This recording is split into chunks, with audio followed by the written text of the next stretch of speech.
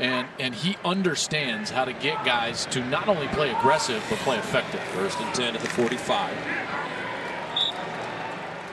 Has gone from the third stringer at the start of the year to the featured back.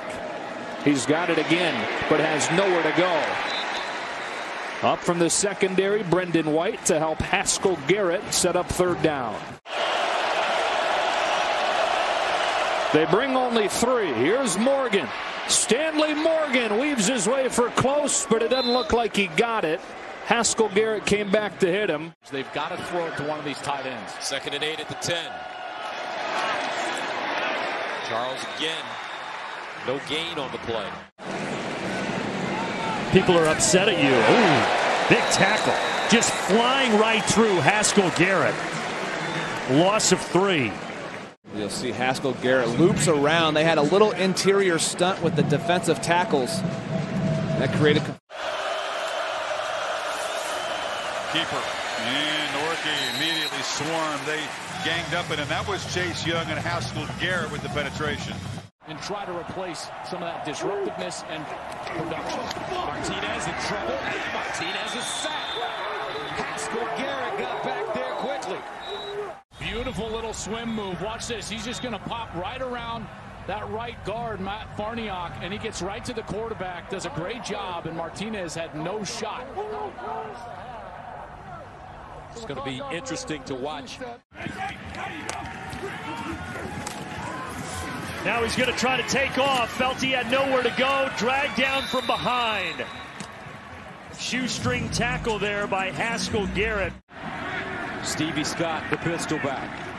And they'll give it to him. Scott, he'll be lucky to get back to the line of scrimmage. Haskell Garrett, what a season. They pay it off. Running it. And it's Scott. Crashes into the line of scrimmage. No gain. And off to Hayward. Brought down at the line and thrown back again. It'll be 3rd down. Hayward. Lombardi rather from the end zone, and that pass is knocked into the hands of Garrett, and he's got a touchdown. Hands up, mirror the hand of the quarterback. When his arm starts to throw, get your left hand up, bop, and look how high that ball goes, and then the awareness to track it. 1st down and 10 at the 25, and they'll run it with Porter, and Porter this time goes nowhere. Ohio State ready for the play. Haskell Garrett. I think that tempo is taking a toll on their lack of depth right now. 2nd down and 6. Porter. And he'll be tackled. 3rd and 6 at the 42. Ramsey steps up in the pocket and tripped and goes down. Haskell Garrett again. He comes up, and it looks like he tripped as he was trying to exit the pocket. Right here, he gets caught up with his offensive lineman. That's Ethan Weiderker, and he goes down as Garrett was trying to chase him down.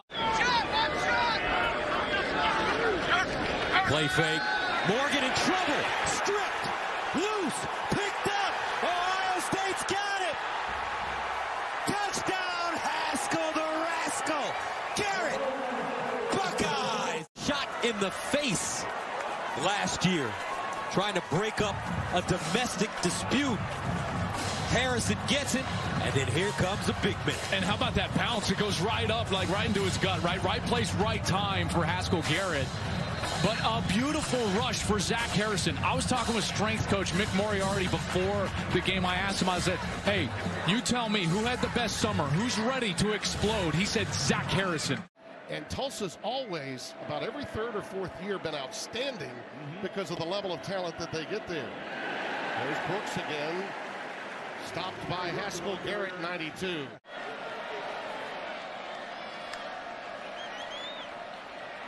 Irons as the pocket collapses. This time they get him to the ground. It's Haskell Garrett. Remember last time that Irons was able to escape. It was right through that guard tackle. Haskell Garrett says, not this time. I'm ready for you.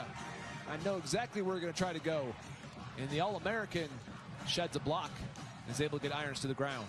Loss of 5. Saw the yards. Both teams exactly 81. Irons tries to escape. There's Haskell Garrett again.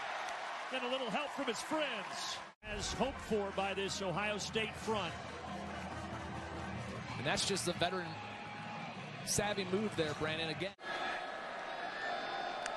DJ Irons throwing a couple of interceptions in the first half, hands it off, and Haskell Garrett, another tackle.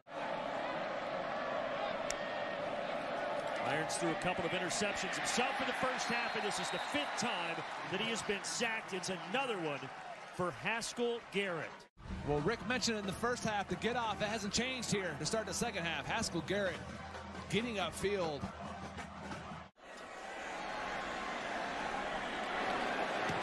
And then the extra point is blocked.